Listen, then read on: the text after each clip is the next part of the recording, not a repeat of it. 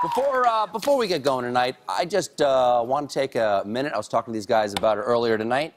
I want to take a moment to talk about Glenn Frey. He was one of the original members of the Eagles, one of the founders. And I just want to take a moment to thank Glenn Frey for what he gave me. And here's what he gave me. The song Desperado. You know the song?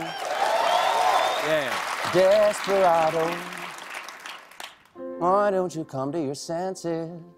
You've been out riding fences for so long now. Oh, you're a hard one. And that's what my story's about. The first slow dance I ever danced to was to Desperado. It was the 8th grade dance at our local little club, and it's where the boys just sort of come and the girls just kind of come, and nobody's on a date. You just kind of stand on either side of the room and try not to notice each other. And I didn't dance with anybody all night long, and until the very last song, and I'd found myself over on the girls' side, and the DJ goes, and it's our last song, and it's a slow one. And it puts on Desperado, which is the perfect last song in an 8th grade dance when you have danced with no one. Because I was the Desperado. And as soon as the needle dropped and Desperado started playing, a girl I already knew named Dolly Lockwood said, "Oh, I love this song. This is my favorite song." So I said, Dolly,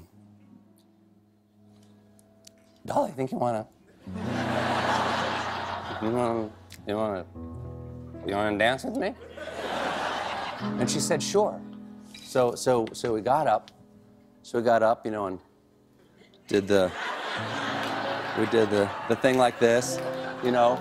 She put her head on my shoulder, you know, and this is the first time I've ever had my arms around a girl in my entire life. And we just turned around slowly on that dance floor, not knowing where to put these, you know, and just doing this like that. And it was one of the sweetest, most beautiful experiences of my life. And that day, I took a small, very small step toward manhood. And it would not have happened. It would not have happened.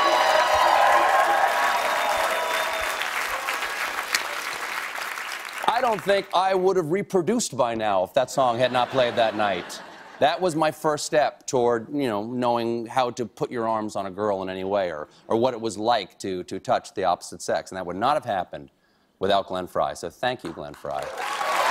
Sad to see him go.